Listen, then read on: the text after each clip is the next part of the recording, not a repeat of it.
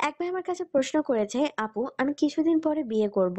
আপনার কাছে আমি জানতে চাচ্ছি, চিকন মেয়েদের সাথে ঘনিষ্ঠ হয়ে পুরুষরা বেশি আনন্দ পায় নাকি যে সকল মেয়েরা কিছুটা মোটা বা যাদের কোমর কিছুটা চওড়া তাদের সাথে ঘনিষ্ঠ হয়ে পুরুষরা অনেক বেশি তৃপ্তি পায়?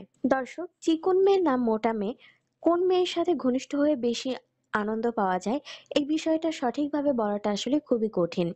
কেননা প্রত্যেকটা মেয়ের শারীরিক গঠন আলাদা এবং তাদের অঙ্গের গঠনও কিন্তু আলাদা।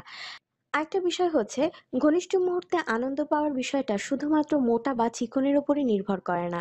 এগুলো আরো অনেকগুলো বিষয়ের সাথে জড়িত। যেমন আপনি আপনার স্ত্রীকে কতটা পছন্দ করেন, সে আপনাকে কতটা পছন্দ করে, আপনি তাকে কিভাবে উত্তেজিত করছেন বা কতটা আদর করছেন, সে কিরকম রেসপন্স করছে। এই অনেকগুলো বিষয় মিলেই কিন্তু ঘনিষ্ঠ মুহূর্তের আনন্দটা দীর্ঘায়িত হয়।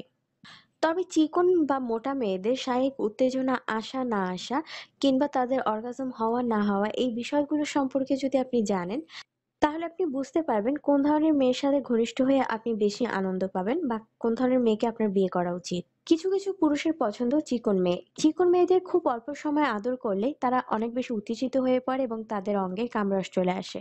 কিন্তু এরা তাড়াতাড়ি উত্তেজিত হলেও এদের অর্গাজম হতে কিন্তু অনেক বেশি সময় লাগে। অন্যদিকে একটা মোটা মেয়েকে উত্তেজিত করতে কিন্তু অনেক সময় লাগে। দেখা যায় যেখানে একটা চিকন মেয়ে মাত্র ৫-৬ মিনিটে উত্তেজিত হয়ে যায়, সেখানে একটা মোটা মেয়েকে উত্তেজিত করতে ৮-১০ মিনিট কিংবা তারও বেশি সময় লাগতে পারে।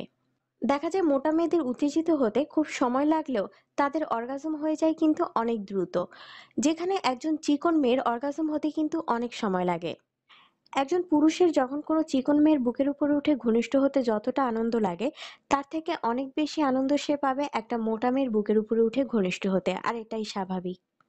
আরেকটা বিষয় হচ্ছে, যে সকল মেয়েদের শরীরে চর্বি অনেক কম তাদের বুক এবং কোমরের বক্রতা অনেক কম হয় এবং তাদের বুক এবং কোমর কিন্তু অনেক চিকন হয়। কিন্তু সেই তুলনায় একজন মোটা মেয়ের বুক এবং কোমর কিন্তু অনেক বেশি ভারী হয় এবং অনেক বেশি বড় হয়। যার ফলে একটা মোটা মেয়ের বুকে বা শরীরের উপর উঠে একজন পুরুষ অনেক বেশি আনন্দ পায়।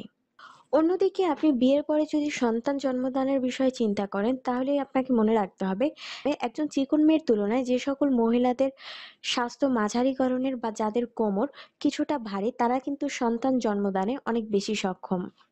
বিয়ের জন্য আপনি কেমন পাত্রী নির্ধারণ করবেন সেই সিদ্ধান্ত আপনাকেই নিতে হবে। তবে আমার মতে, আপনি যদি খুব বেশি চিকন কিংবা খুব বেশি মোটা মেয়েকে বিয়ে না করে মাঝারি গড়নের কোনো মেয়েকে বিয়ে করেন, তবে সেটাই আপনার জন্য সব থেকে ভালো হবে।